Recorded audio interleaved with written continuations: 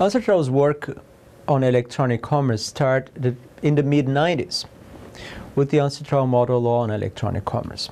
That has been a very successful instrument, has been adopted in more than 30 jurisdictions around the world, including developed and developing countries, and including uniform law passed in Canada and United States. The second big instrument developed by UNCITRAL was the UNCITRAL model law on electronic signatures in 2001.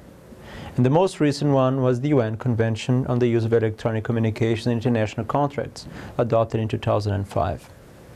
In the second part of this lecture, I would like to focus on electronic authentication.